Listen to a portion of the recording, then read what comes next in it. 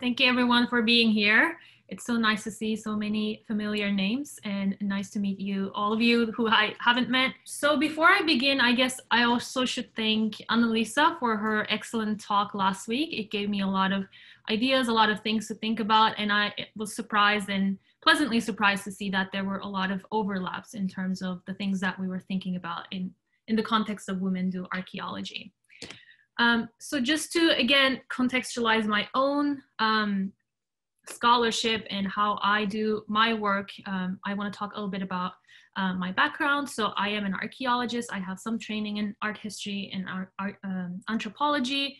I mostly have worked in museums. I also have field experience. So I feel like my research, my museum work, and my teaching inform each other. So I feel like this subject of woman, the toolmaker, is kind of a result of all these different experiences I had.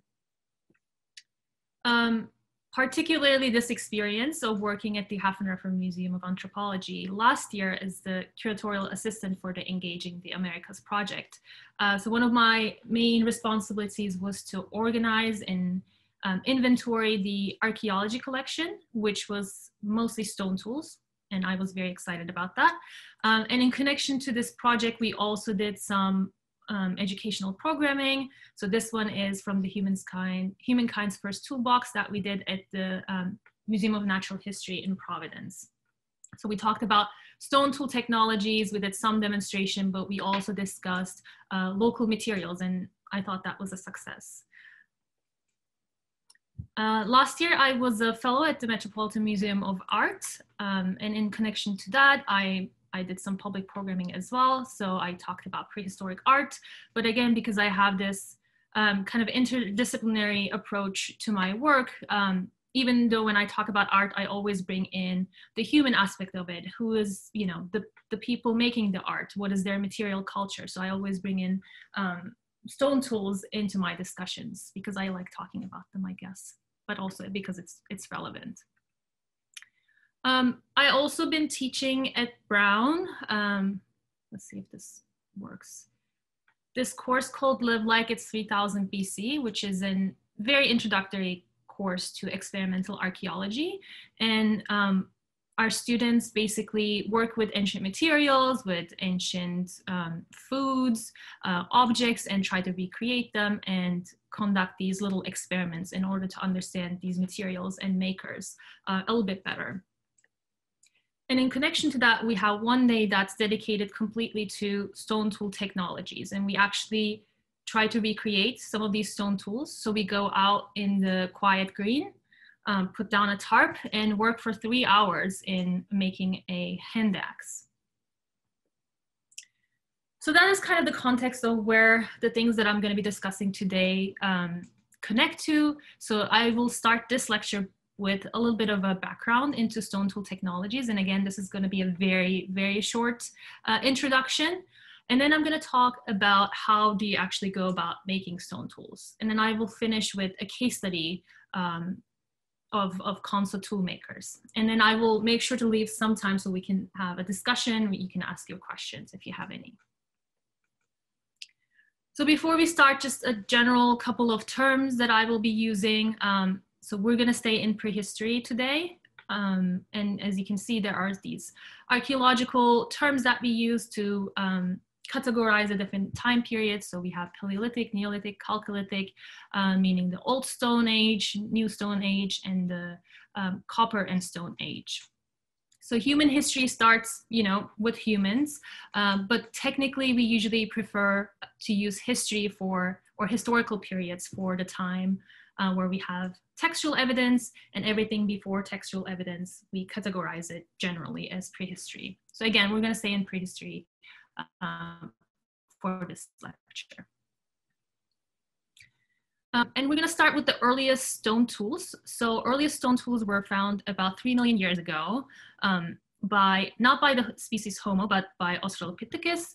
So I have a little timeline here, just again, a very generalized, very overarching overall look into this history. There are, of course, many more different categorizations, but I'm not going to go into those. So the earliest stone tools, the Oldowan tools, are these choppers that were made by Australopithecus garhi and also Homo habilis. And again, these things don't usually get just replaced. They continue over the other periods as well.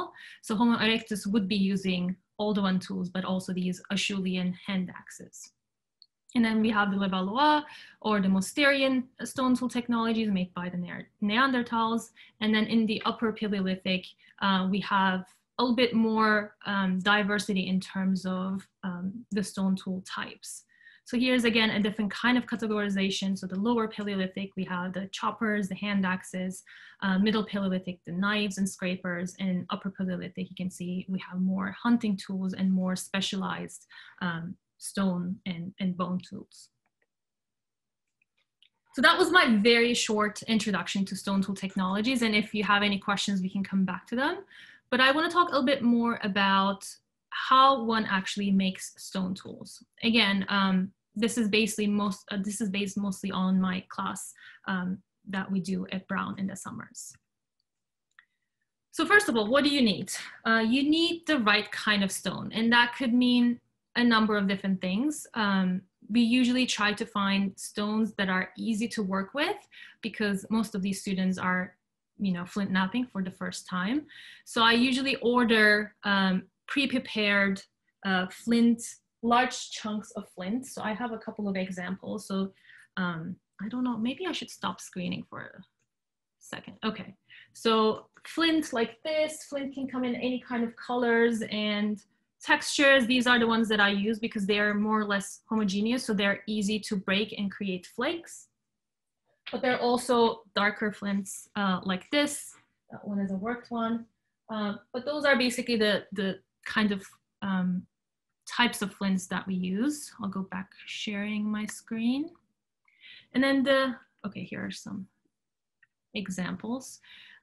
Sometimes we also work with shirts. So these basically just are shipped to me in smaller flakes that students don't have to spend more time on breaking them into smaller pieces. When I first did this class, I was really excited about working with obsidian for personal reasons, because I think it's a very neat material. But very quickly, it turned out that it was a little bit too dangerous to work with younger people who are doing this for the first time, because obsidian is this volcanic glass, and it is like glass. It shatters really easily when you hit it. And I think I have an example. So it's this very beautiful, shiny, glassy volcanic rock. And if you're interested, you can order these on Etsy as well. But they make really nice blades and arrow points. So here is an example. But it's not really the best material to start with if you have no experience working with it. Usually when I was taught about stone tools and materials, one of the things that we focused on was efficiency and how easy is it to make a stone tool, how long does it take? So you want to kind of maximize the efficiency by picking the right kind of stone, was what I was taught. But it seems like from my work that I've been doing at the Hafenreffer and other examples that I've been seeing is that the type of material also depends on the color, the texture that people prefer. So just because flint is easier to work with doesn't mean that everyone wants to make a stone tool out of flint. So especially in New England, for instance, quartzite and slate were very commonly used materials, even though they're not really easy to work with. So one of the things to keep in mind is that the right kind of stone doesn't always mean the most efficient or the easiest to flint knap.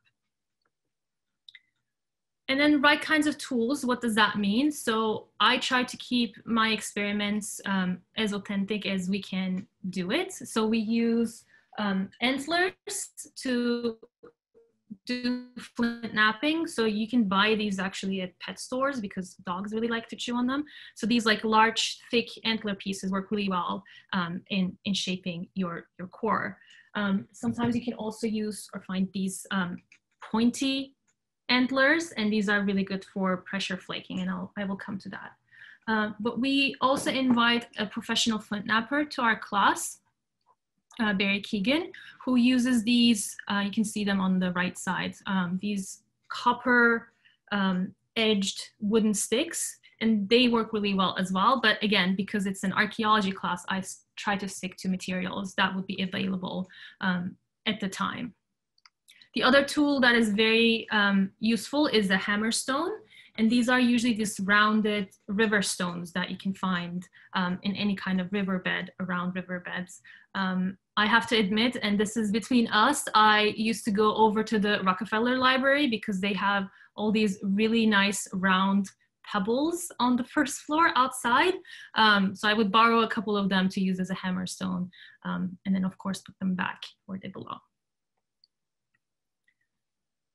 The other thing that you need is protection. So if you're gonna do flint knapping, you definitely need at least a couple pieces of thick leather. So these are also things that I order for students. So each of them at least get one of them to protect their knees.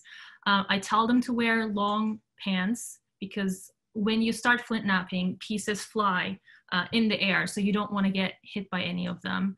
And they're tiny, so they can actually go into your eye or hurt you in really bad ways. So they also have eye protection.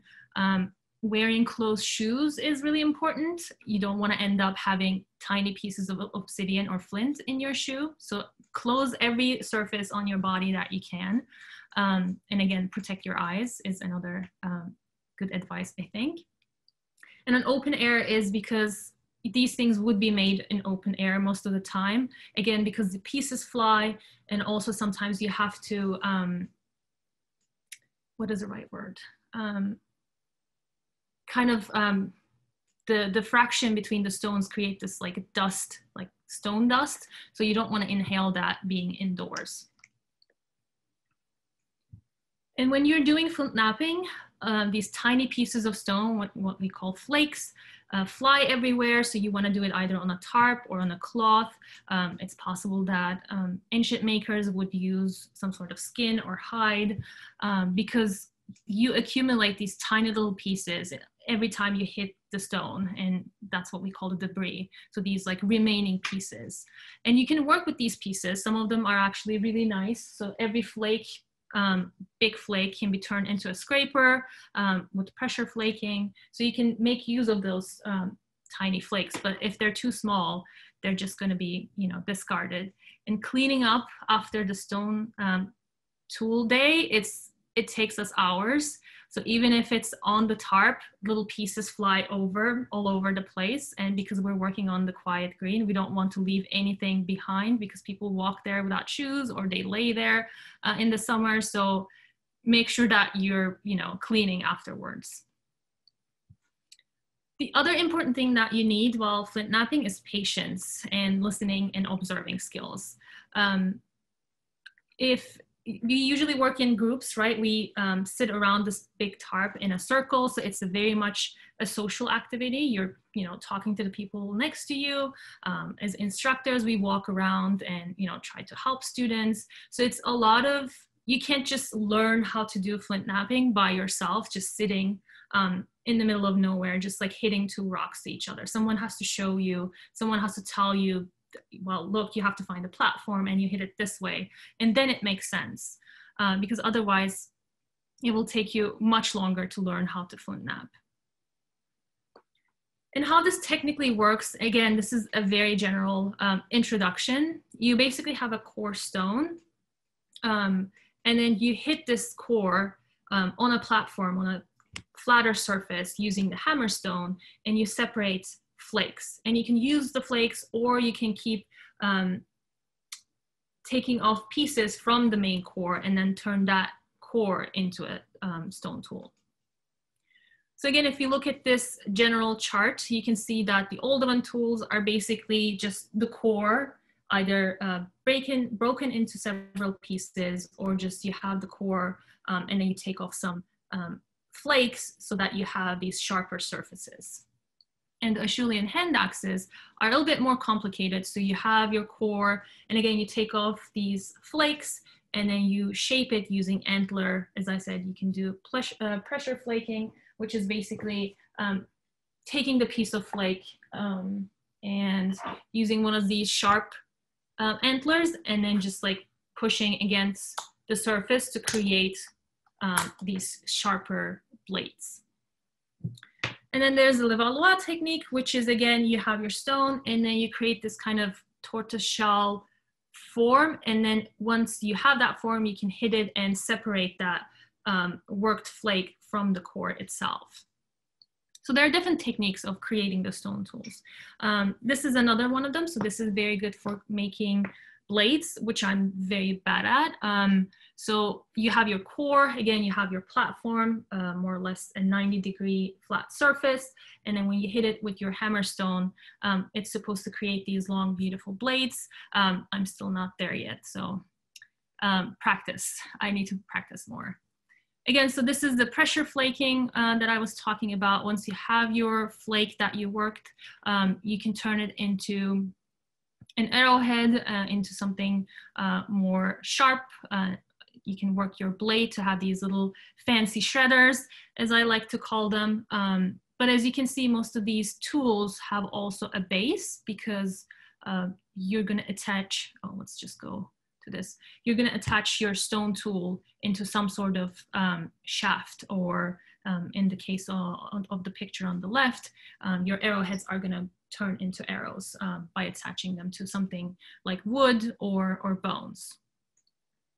The other thing about stone tools is that once you make one, you kind of build some sort of relationship to it. So every time I created a nice looking stone tool, I really like having them with me. So I think there's something that we don't really talk about in archaeology, is that these objects become your thing. You have some sort of ownership because you spent so many hours making them. So the discarding them after, let's say, you break them is probably not something you would like to do. So here I have some examples, scrapers. And if you look at the one in the middle, you can actually see that perhaps at some point this was an arrowhead, because it has the sight formations, and maybe the tip broke or the pointy parts broke, and then this person decided to turn them into a scraper. So there is reuse going on in making stone tools as well. You don't really discard them unless you broke them into half or something like that. And when I teach about stone tools, I want to show students, because this is a time period where we don't have any kind of representations of humans. So we have cave paintings, but a lot of the cave paintings don't really show human figures. They're mostly animals.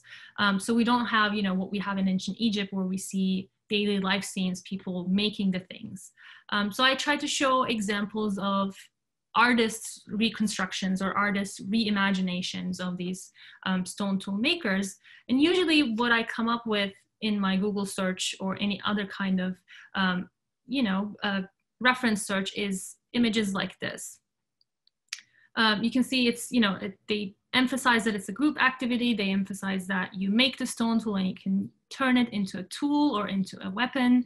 But what is missing is women and children. It's usually men who basically are working in these scenes. And we know that these men, there were women because we're still here. So I try to find images of prehistoric women and prehistoric children to show my students, but maybe we can blame it on this movie, the 60s movie, Prehistoric Woman, but there are really no images that show women tool makers. And even images like this, until I intentionally looked for human evolution images showing women, I was never really shown one, or I've never really encountered one until I started looking for it. And the interesting thing is that this emphasis on man the toolmaker or man the hunter is understood as a crucial thing in human evolution. But if you look closely at stone tool technology, we see that actually the earlier forms, these Oldowan and Acheulean stone tools, for instance, they're not really made for active hunting. So you can't really use a hand axe to kill a running deer or something like that. So a lot of these stone tools and fossil evidence indicate that these early human species were actually not active hunters. They were scavengers. And if you look at this chart on the right, you can also see that most of these stone tool types indicate things like bone breaking or butchery or hide working or woodworking. So they're not all hunting related tools either. So in contrast to, man the toolmaker, man the hunter, women in these reimaginations are usually represented as this. If they are young, they can do gathering. If they're old, they are homebound and they make baskets or pottery, or they prepare food. If they're pregnant or if they have children, they're usually just taking care of the children. So that's the general image. And again, one thing to keep in mind here is that a lot of the things that are associated with women's work are things that are perishable organic materials. So if you think about basketry, if you think about leather working, if you think about clothing making or hide working, those kinds of things don't really preserve as well as stone tools. And I thank you, Annalisa, again. Last time she talked about bone needles, for instance, and how sometimes we overlook these evidence in understanding these perishable materials and perishable material making, and how women play a role in making those things. And the other interesting thing is that I usually get more female students in this class than male students, and this is just self-identification results from my 2019 class. So it's usually a ratio of 70-30 or 60-40 female to male. And what I observe is that no gender has, or no sex has, advantages over the other. So if you are patient, if you are paying careful attention, it doesn't really require a lot of strength, or like you don't have to be taller, you don't have to be bigger. It doesn't really affect anything in terms of creating stone tools. And I also wanted to kind of show this. I'm trying to learn how to use the atlatl here. The first video is not, I'm not doing a very good job. But hunting as well, it doesn't really, especially if you have the right tools, it doesn't really require a lot of different kind of strength. So it is possible that women were also hunting animals, or young people, children were also involved in hunting activities. So now I want to turn to this case study of the Konso toolmakers to show you another example. So, okay, this is what I observe in my classes, but I also want to see how ethnographically we observe tool making and gender roles. So there's a really great documentary or ethnographic film, and here's the link to that. I don't know if Emily can put that in the chat. So I want to talk a little bit about what this anthropological ethnographic study showed about tool makers. So in this area in Konso, there are about over 100 traditional hide workers left. And most of them, over 80 of them, are women. And in the interviews, you can see that a lot of these women actually learned how to make and use stone tools when they were children, and they learned it from either their mothers or their grandmothers.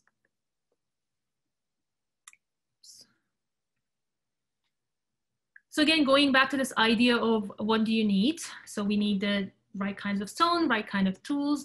And these women not only just make the stone tools and use them in hide working, but they also go and quarry the stones themselves. So we have some examples of, for instance, here we have Sayete, basically going to a stone quarry and then finding the materials. In other cases, we also know that these women would basically do an archaeological survey and find discards or older scrapers in the landscape, especially in farming lands, and then rework them to turn them into new scrapers.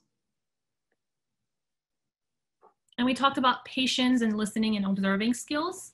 And one of the things that's being communicated in this documentary is that grandmothers play a really important role in the passing of the knowledge to the newer generations. So here, for instance, we have Sokati, who's talking about how her grandmother, even though she didn't really like making stone tools or working with hide, her grandmother was the one who encouraged her and said that, you know, this will help you in the future. And it did. So here we have another woman, Li Kai, who talks about how she actually learned how to hide work when she was pregnant with her first child. And she learned it by watching her mother. And now this is basically how she supports her family. They make the stone tools, and then they work to hide and prepare to hide, and then go sell it in the market, in addition to taking care of children, in addition to preparing food all day, in addition to actually growing the food in their own farmlands. So this idea that pregnant women or older women are limited in their activities or capabilities is just a misrepresentation. Even, you know, in representations or these reimaginings of the Neolithic period, which is when people are sedentary, they start domesticating plants and starting agriculture, we always think of, you know, man the farmer, man the herder, even though we know that, for instance, even before the Neolithic, even before the domestication of plants, people were making bread out of wild cereals. So if we think of woman the gatherer, who was responsible for gathering these cereals and then making the food, we see that perhaps women played a major role in this transition from hunting and gathering into agricultural production. And again, if you think about agriculture, agriculture requires a lot of specialized tools, for instance, sickles. And if you are homebound, if you are going and collecting the food, you will also need specialized tools. And there's no reason for us to think that women were not making some of these tools, if not all. And again, in the documentary, they talk about how these women who both do hide working and family caregiving, they also do agricultural activities. So if you're interested in this case study, which I think is very interesting and very convincing, here is the reference to that. It's an article in the American Anthropologist. And this misrepresentation and misunderstanding of archaeological evidence is not specific to just stone tools. We also see this in later periods, for instance, with Greek pottery. We always think of, you know, male Greek potters because some of them signed their work, but we know that they worked in workshops. So there were other artists working under these master ceramicists. So we have new evidence, for instance, this is pretty recent, showing us that there were females intensively working on making pottery, because we see signs of this intense work in their anatomical structure, in their bones. And there's other evidence. For instance, we have fingerprints of both men and women on pottery, so we can tell that there were makers, both women and man. And there's also more evidence based on bones, for instance, that prehistoric women were not just sitting around taking care of children, because their manual labor actually exceeded of what we see in athletes today. So there's definitely this misinterpretation of the evidence, misrepresentation of it. Because I do a lot of work with burials, I work on death and burial practices in the ancient world. This is another example that I love showing to my students. So this is a Viking warrior burial from Birka, Sweden. You can see it has lots of weapons. There are horse burials buried with this person. And up until very recently, this was interpreted as a prince, as a Viking prince or a male Viking. But now that we have ancient DNA, we can see that this was actually a female. So again, this is just, it shows us that the times or the person who is interpreting the evidence may have biases that thankfully science can show us, you know, the actual results. And again, this is not specific to prehistory. This is not specific to archaeology. There's a lot of data bias towards women in all sciences. And if you're interested, these are really good books that talk about this idea that women are inferior to men, not just in human evolution, but across history.